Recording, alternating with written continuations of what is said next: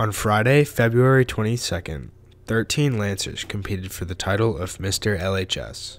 The night consisted of dancing, pickup lines, talents, and formal wear. This was my first time doing Mr. LHS, and I thought it was a lot of fun.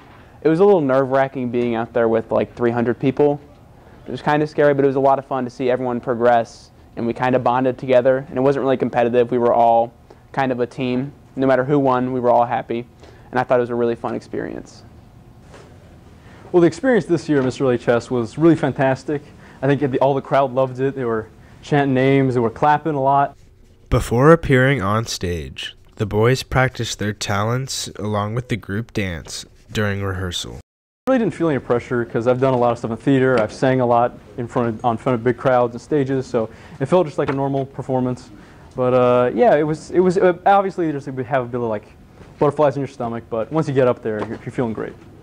I just try to get as good as I could at my acts and the times that the opportunities I got during the practices and rehearsals. I just knew I was good at deadlifting, so I decided to do that. The 4 finalists were Joe Quick, Mr. Choir, Vernon Wind, Mr. AFJ ROTC, Walker Treishman, Mr. LTC, and Jacob Ward, Mr. Student Publications. I feel fantastic. You know, sometimes you win, sometimes you lose, but it was a good time, you know. I had a lot of fun, and I got the certificate to prove it. After a final round of questioning, Jacob Ward, Mr. Student Publications, was crowned Mr. LHS. I'm happy that I won.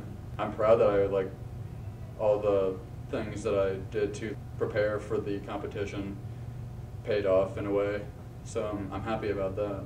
I hope in the future years we'll have more and more contestants, so it's even more thrilling. Reporting for the Lancer Feed, this is Jonah Nickerson.